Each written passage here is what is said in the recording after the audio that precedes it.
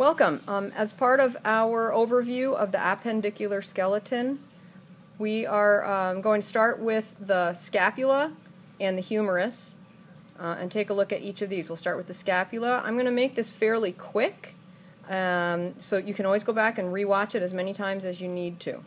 Alright, scapula has a lot of interesting structures, surface features on the bone. The ones that I would like students to know are this major feature right here, which if you reach around across your shoulder in the back and you feel what most people refer to as the shoulder blade, that's the scapular spine. Sometimes, because the spine, the actual human spine, will be over here somewhere, people get confused when you talk about spines, but this one's the scapular spine. That's important because we call this dish-shaped, what I call, when I make a hand motion like a cup, this is a dish-shaped feature called a fossa. Because it's above the spine, we call it the supraspinous fossa, right here.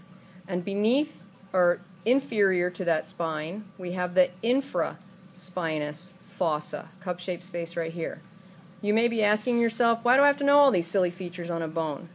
Because if you learn these features really well, it will set you up to learn muscles really well later. The muscle that sits in this fossa is called the infraspinatus. And the one that sits in this fossa right here is the supraspinatus. So knowing these features on the bone will help you to remember exactly where those muscles are. If we go to the very end of the scapular spine, we see a structure. It's called the acromion, or acromion process, or acromial process. The root word of that, acro, means high. And when this is in the correct position with the surface of the anterior portion of the scapula against the posterior part of your rib cage, this sits up the highest of any of the structures on your appendicular skeleton. It meets with the clavicle here, and that joint, the acromioclavicular joint, is the highest area. So think of someone having acrophobia, fear of heights, or the Acropolis, the highest point in the city of Athens where the ancient ruins are. High. So this is a high point, acro. This process right here, which looks very similar from this dimension, this is from the lateral view. If we look at it, let's see, if we look at it this way, or this way, it looks a little bit like, here we go, the head of a bird. Okay, this is the coracoid process, often confused with the coronoid processes. The coracoid process, coraco means crow. And so if you think of this as looking like a crow, but also think if you had a pet crow, where would your crow sit? Up on your shoulder.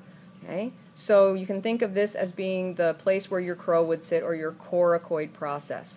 I don't encourage people to mispronounce things, but sometimes if it helps you to remember and you think croacoid process to help you just get there, maybe that will help.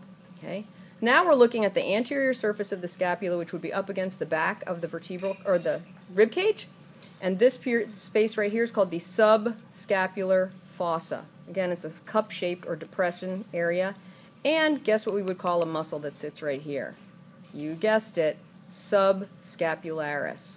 Okay? The last feature I want to point out is this lovely sort of oval, again, a fossa.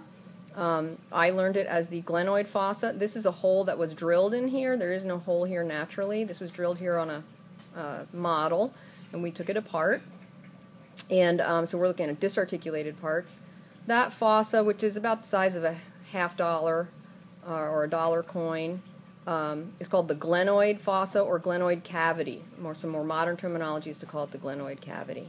Now in that cavity will sit the head of the humerus. But you'll notice it doesn't make much of a socket in there, and so what you realize is while the shoulder joint is our most mobile and lets us move this joint in the greatest range of motion, it is also got the least amount of connection in the joint, and so is the most prone to injury. And that's why we have lots of rotator cuff injuries. Most of the joint is going to be made of cartilage that's attached to the edge of this in a lip or labrum, and a bunch of ligaments and tendons that hold this in place.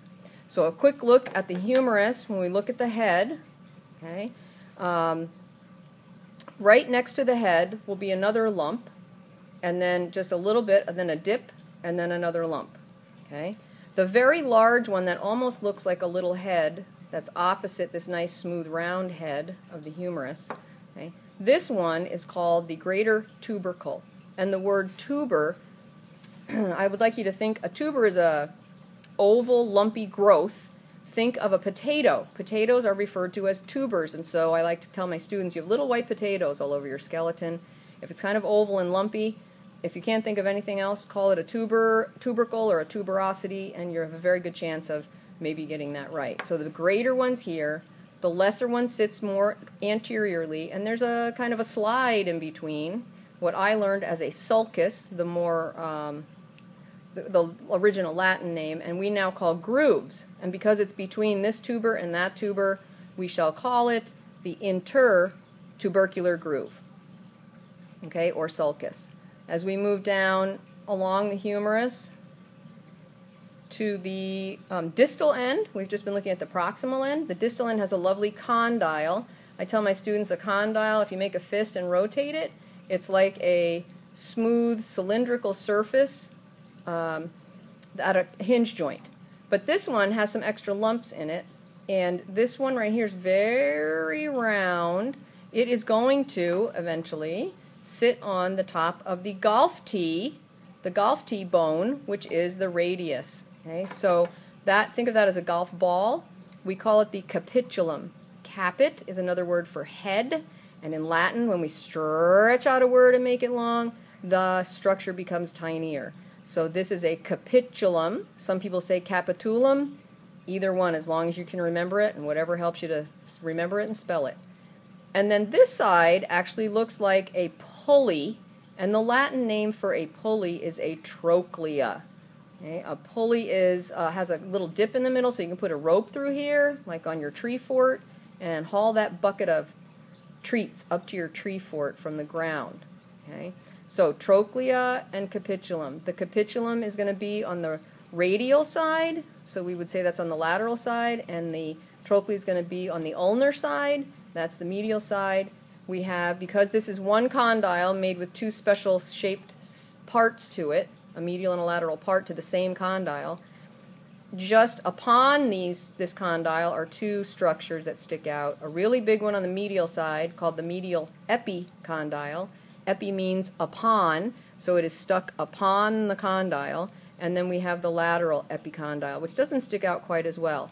You can palpate these on your own body through your own skin and feel those, as you can also feel this greater tubercle up here in your shoulder and your acromion process from your scapula.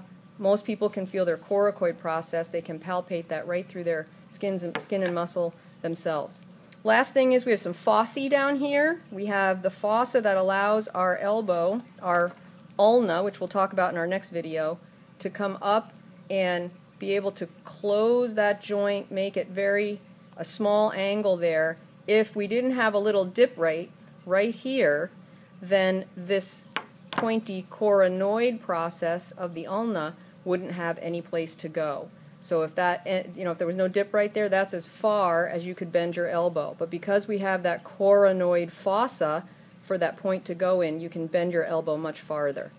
Okay? On the other side, if we flip the humerus over, there's a big dip on here, and that's where the back side of the ulna, the olecranon, or what you would call your elbow, will fit right in to that little fossa in there. Again, if we didn't have that dip for that big head to fit in, that's about as far as you could straighten your arm. And because we have that dip, you can straighten that out all the way. So I think that covers what we have on our list for the humerus and the scapula. Stay tuned for our radius, ulna, and carpals coming up. Thanks.